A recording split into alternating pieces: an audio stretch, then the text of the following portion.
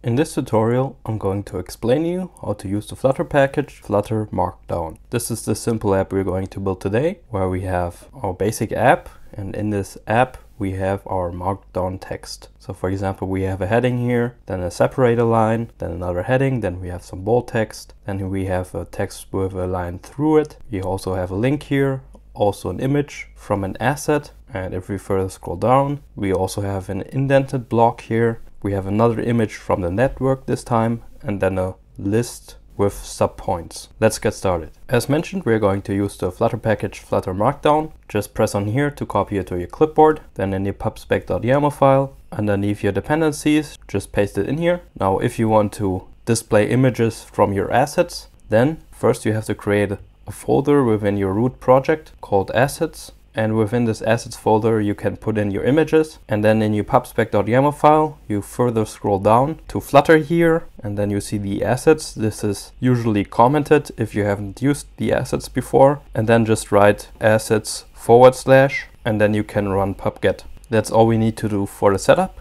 Now, one thing to mention is that there are different ways to write Markdown. If you want to know how to use the Markdown text, it's explained that you can have 3 different ways to use this with this package. So I use this GitHub flavored Markdown specification since this is the default. Just press on here to go to the website, and in here it's explained how to use it more in detail. So for example, if you want to have a separator line, you could either use 3 stars, 3 dashes, or 3 underscores. It's the same thing, but it explains that you shouldn't use, for example, 3 pluses or 3 equal signs. So everything is explained in here. So for our layout, I simply built a very simple Flutter app with a scaffold. The scaffold has an app bar and then the body. And within the body, we can directly use our widget called Markdown. For this, don't forget to import the Flutter Markdown package. And then the data here is the text you want to use for Markdown. And I defined it here as a global variable called Markdown data. And let's have a quick look at how this Markdown works. So for example, this here is a heading. If you've already used Markdown before, you know a heading starts with a hashtag or multiple hashtags. In this case,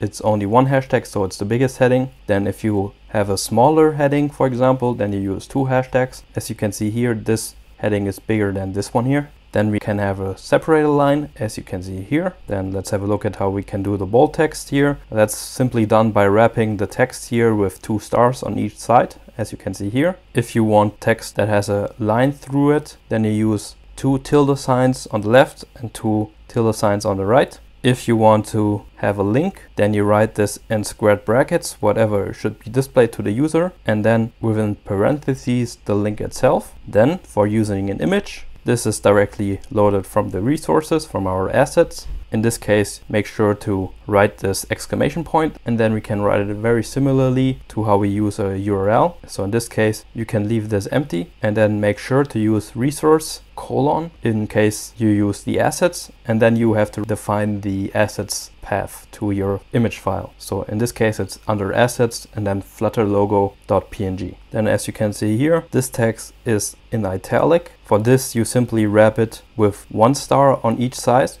Then here we can see an indented text. For this you use the bigger than sign, and for each line you want still to be indented. Make sure to also write this, and once you're done with your indented text, make sure to leave a blank line here. Then for loading an image from the network, here in this case you can simply define the website. Again, use the exclamation point here, then the squared brackets, and then within these parentheses, here you can use the direct link to the image. So it should be either a PNG or a JPEG. It shouldn't be an SVG, since this will give you an error. And then lastly, for our list here you can simply say 1 dot and whatever you want it to be. And then here, make sure that you have 3 spaces, so 1, 2, 3. Or you could also write it with numbers here again, instead of the dashes. So if you reload this, you can see here, it's an indented list within the list. I hope you liked this tutorial. Please leave a like and subscribe.